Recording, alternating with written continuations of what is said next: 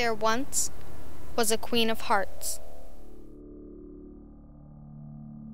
There once was a Queen of Clubs. There once was a Queen of Spades.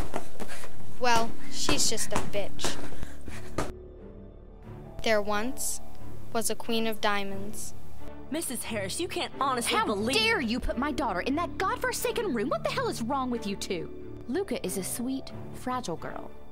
If you two want to soil your souls playing around with dark magic, fine by me. But you're not involving my daughter in it. If either of you ever speaks to her again, I'll make it my life's work to see you both in prison. Even if I have to frame you for something myself. And you. If you ever let my daughter near that room again, I'll get your father to beat you within an inch of your life. And we both know he doesn't need much motivation in that department, does he? I need to hear the words come out of your mouth. One of these bitches killed my best friend.